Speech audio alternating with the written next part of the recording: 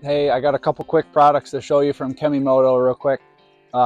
Again, shout out, thanks Kemimoto supplying this stuff. You guys make great products. I love it. Thanks to Elvis, he's awesome to work with.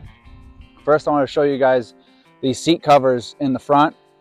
These seat covers are awesome because, you know, if you're out trimming branches or doing yard work or whatever, you got tools in your pocket or you got, you know, a saw with you or something like that. You can, you know, not worry about ripping the seat, or maybe if you're out in deep mud or you're not worried about grinding that mud or getting rocks in and ripping the seat, or maybe you got dogs, right? If you got dogs, these seat covers are great, so their nails don't rip them up.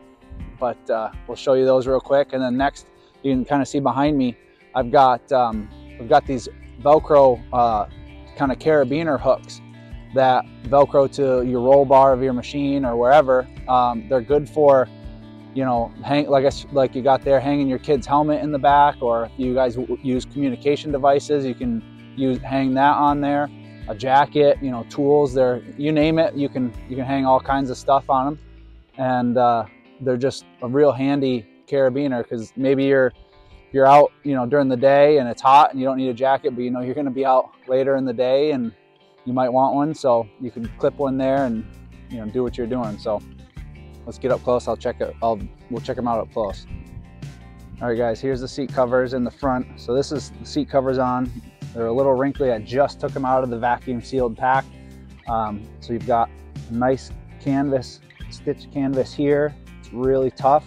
And then in the middle, you've got this like waterproof neoprene, you know, kind of like wetsuit material. Here's the back, same thing. Got that nice hard canvas on the sides and this waterproof kind of neoprene wetsuit material. Like I said, really good if you're mudding or it's raining or whatever. You know, it doesn't hold on the material. It doesn't hold on to the water. It sheds the water, right? Same thing. You got one here in the middle, and this still, you can get to the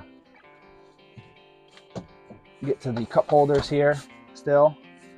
You can see they've got real strong elastic holding them on, and then the underside of the seat and the back have a Velcro strap that loops around. Just walk to the other side here. So I just had the saw showing you, you know, it's not gonna rip. Nice to have. And then we'll show you up close here. Here's an empty carabiner hook.